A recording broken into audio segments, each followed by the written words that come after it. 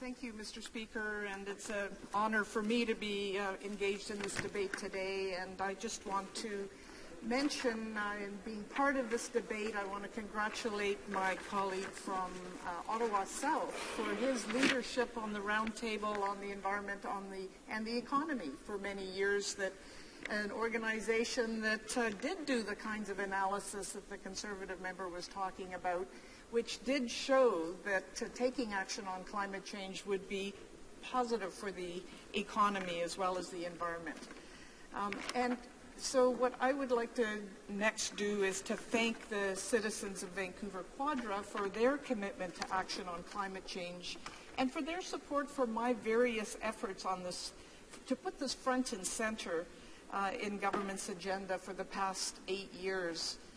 Vancouver Quadra is the home to many pioneers of understanding of the challenge of climate change and commitment to solutions, whether it's the David Suki Foundation that raises awareness, whether it's professors who have researched this issue and spoken up, professors like Dr. Bill Rees, who was the inventor of the concept of carbon footprint, environmental footprint, whether it's entrepreneurs working on solutions with fuel cell batteries or other clean technologies, whether it's the youth who have engaged in a number of organizations and gone door to door to raise the issue of climate change and the impact on their generation, or whether it's ordinary people in the street in Vancouver Quadra, this is a high priority in my riding.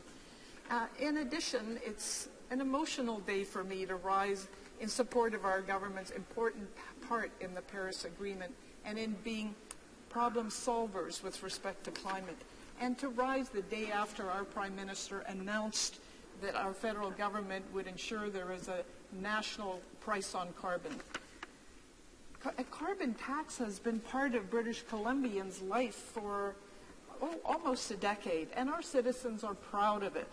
They're proud that the emissions were driven down over a number of years by this carbon tax, and they are actually very proud that our economy outperformed the rest of Canada for most of those years.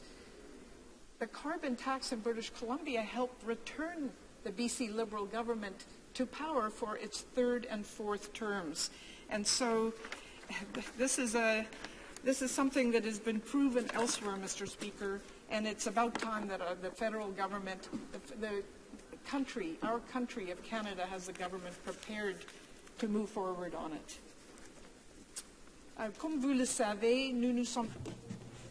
As you know, in the last election campaign, we committed to protecting the environment while stimulating the economy. We promised to play a leadership role nationally and to join the provinces and territories in taking measures to combat climate change, to establish a price on carbon emissions, and to reduce carbon-related pollution. And that is exactly what the Prime Minister announced yesterday.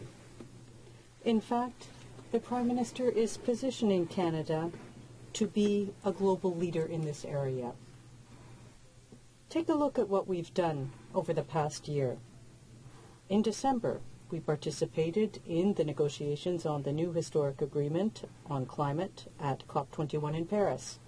The Prime Minister signed the Paris Agreement in New York on Earth Day. Committed to implement policies in support of meeting or exceeding Canada's 2030 target of 30% reduction of greenhouse gas emissions below 2005 levels. And 5 working groups are helping build a framework and plan to turn this into a reality. At the North American Leaders Summit in Ottawa this summer, we made an extraordinary commitment. We pledged that by 2025, 100% of the electricity the government uses in the facilities managed by Public Services and Procurement Canada, one of government's largest real estate custodians, 100% will come from clean energy sources.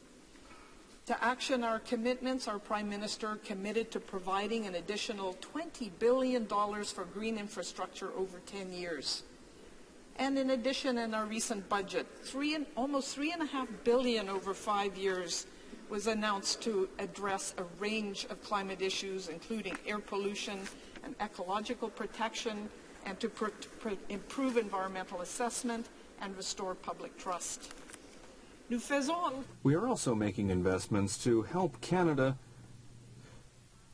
catch up in the world economy of green technology.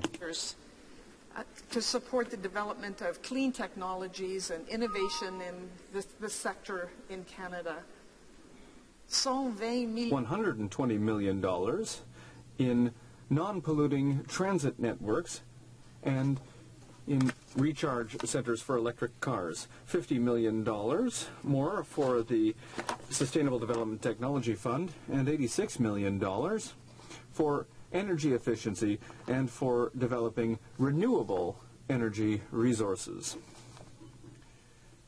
This now leads me to talk about a subject that I take particularly to heart, because it's something that I've been working on personally for 4 months. It's what we're doing to reduce carbon emissions produced by government activities. The federal government is the largest employer, owner, and purchaser of goods and services in the country, and as such, it can make a real difference. By getting our own house in order, we are reaffirming our engagement to fight climate change at the global scale. In the federal strategy for sustainable development, we will have an ambitious target and a plan to reduce federal greenhouse gas emissions. Achieve these reductions, in Budget 2016, we announced we would invest up to $2.1 billion in repairs and retrofits to our wide range of properties and buildings and the greening of government operations. That includes improving military housing, so badly needed, upgrading border infrastructure, and modernizing the generation of energy for marine communication and traffic services. It also includes significant reductions in the carbon footprint and energy use of our buildings in the National Capital Region and elsewhere. For example, Madam Speaker, Public Services and Procurement Canada manages 6 heating and cooling plants that serve 85 buildings in the National Capital Region. These plants currently generate an annual average of 117 kilotons of greenhouse gases emissions, and they are in need of major updating. Nous allons donc en profiter. As such, we will take this opportunity to put in place more efficient technology which will reduce our long-term costs while reducing our emissions by over 45% in the future. This will also allow us to study the idea of using biomass as a source of energy, which could lead to even better results. In fact, when I spent a day learning about the emission reduction leadership at UBC, University of British Columbia, in my writing, I toured the new biomass-fueled power plant that is contributing to the university being on track to achieve its goal of 67% reduction of emissions by 2020. Climate action is about reducing emissions, saving money, and creating jobs. Mr. Speaker, I wrote my thesis on global warming 24 years ago. I helped build the foundation for BC's climate action as the Provincial Environment Minister for 3 years, and now I have the privilege of working on climate solutions in this government. I'm happy to say we're creating a systematic plan to reduce the government's own greenhouse gas emissions. This by acquiring tools, by improving environmental performance of buildings, equipment, and operations, minimizing fuel consumption and exhaust emissions from the federal fleet, and supporting green or low-carbon procurement. And the plan also could include reducing the carbon footprint of employee activities like travel and commuting. Our success depends on the collaboration of federal employees, and so we will be involving them and seeking their contribution so that they can bring their ideas forward. And we are also studying their successes abroad and in other provinces. Madam Speaker, we are we are working towards having a coordinated, ambitious approach for reducing greenhouse gas emissions in the federal government, and I ask members to join us in working towards the clean, sustainable economy that is Canada. Questions?